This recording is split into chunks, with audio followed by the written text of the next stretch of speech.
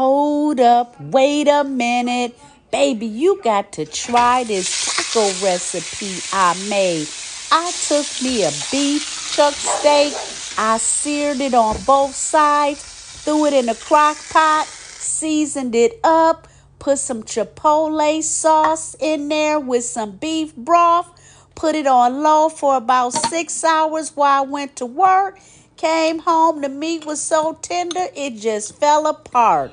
Man, I took some of them corn tortillas, dipped it in that juice just like that, heated them corn tortillas up on both sides, threw me a bunch of cheese up in there just like that, put some of that nice tender shredded beef all up in there, went on, folded that thing over just like that. Made sure it was nice and crispy golden on both sides like that. Man, when it got done, wasn't nothing left to do but add me some pico de gallo, some lime juice, and baby, it was time to grub.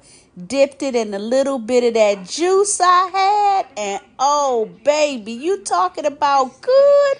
Man, make you want to slap your mama. You got to try this recipe. Delicious.